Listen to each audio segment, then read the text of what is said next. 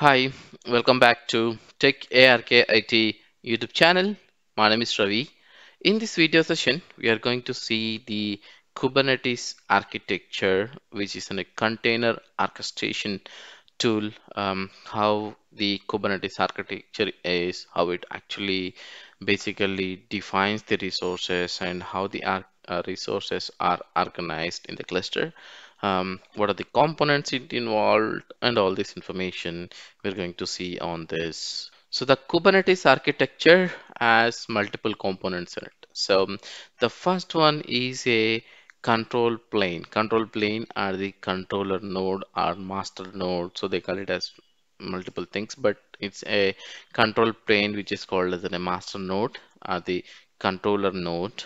Um, which is the one server installed with the control plane component. So others are nodes. Nodes called as a worker nodes. Worker nodes means they actually have the workload running on them.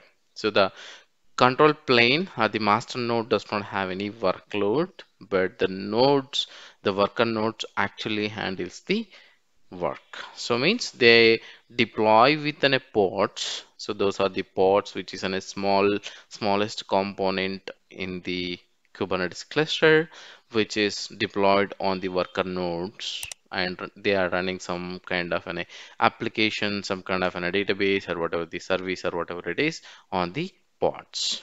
So what control plane or the master node or the controller node contains here? So basically these are the clustered resources which combination of the master node and worker nodes. They are connected using your network or the similar network having the ports enabled and communication between the master node and the worker nodes. There might be a geographically different locations or they might be on a single geographical locations or the single data center. They're talking to each other, having the communication and that. But what the control plane actually contains here?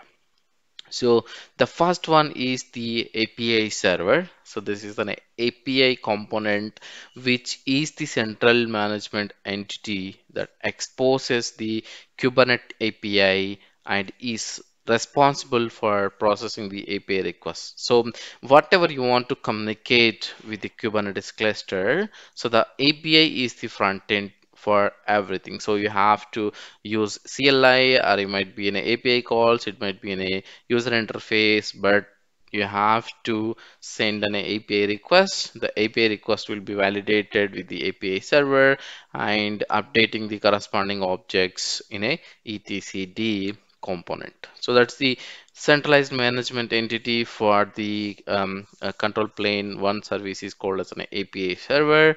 The next one is a controller manager. Controller manager is enforces the desired state of the cluster by regulating the controllers are for the nodes, endpoints, and the replication. So example, the Kubernetes basically works on the desired state methodology. Like example, whatever the desired state you deployed on the Kubernetes, it's always maintains that. Example, I need a Nginx servers of 10 replicas. Then it always ensured that those 10 instances are running on that cluster. So that is the controller manager, basically enforces that information or enforces that on the control plane.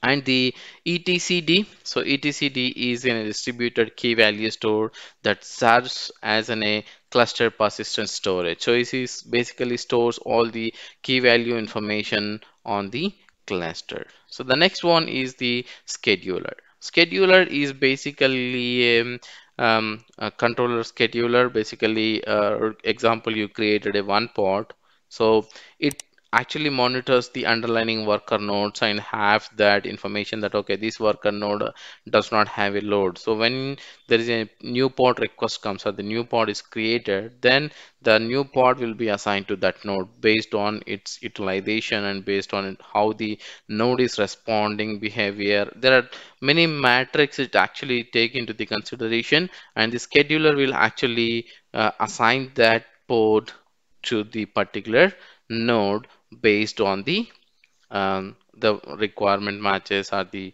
load response, and there are many metrics which actually take into the consideration, and the schedulers will actually assign the pods to the worker nodes. So on the resource availability matrix, these are the component on the control plane. So the controller node has the controller processes are running on that controller node. This is called as an API server, controller manager, etcd, and scheduler. The next thing is that Kubernetes actually connects using the virtual network. Virtual network means like what are the ports has installed on the nodes and the controllers and everything. So those are actually have their own virtual network component. So example, we have seen in the last video that while installing the Kubernetes cluster, we have installed the Wave network component in it. So the Wave network component actually when you're deploying or the invoking the kubeadm, so we have defined this CIDR range, like example 10.140.0.0.16, then which has a component like which has a CIDR range. From that, so it will create its own virtual network, and whenever the pod is deployed, the pod is created, the service is exposed, so it automatically assigns the IP address from that pool of CIDR range. So that's the virtual network, and that virtual network makes this cluster as a single cluster. So multiple nodes into a single cluster. So they work together to make the pods available to the production or the services to be available to the users. So that's the more appropriate way to say the virtual network. So the next component examples, the control plane example. So the main thing here is that the control plane or the master node is handling major work, like how to example whenever the user is sending an API request, it is responding to that, and whenever the configuration changes, it is writing that configuration change over there, and whenever there is a pod request comes in, the scheduler takes and assign to the nodes and all this information. If you are dependent on this controller node a much, because in the production layer, if the controller node goes down, then you cannot access anything on the Kubernetes cluster. So that's why what we do is that in a production environments, we make a clone or the multiple nodes of the master node, so that they have enabled their information replicated, and they have the multiple nodes in place, so that if one controller node goes down and the master node goes down, you have another controller node, so that you can able to communicate with your Kubernetes cluster, and still you can able to create the pods and access the services and resources and the objects from the Kubernetes cluster. So that's all about the Kubernetes architecture. It's very simple that you have a controller node and worker nodes, and the controller node has a multiple services, and the worker node has basically lift the majority of the work, like running the services, servers, pods, containers, and all this information on the worker nodes. The heavy lifting is done from the worker nodes, and the process mainly kicked in from the master node. So those are all the components which involves in doing that work, or doing that process on the Kubernetes cluster. So that's all about the Kubernetes architecture. Thanks for watching. Stay tuned. Please subscribe to the channel for more upcoming videos and courses. Please follow us on social networking sites. One is Facebook. The Facebook page name is @Linux ARKIT. You can click on this button here and click like page so that you can follow us on Facebook. The next one is Instagram. Instagram name, page name is arkit.co.in. Click on follow button to follow me. And Twitter, if you have any questions on subject line, or if you have anything, you can just tweet me at aravikumar48, so I will reply you most on the tweet back.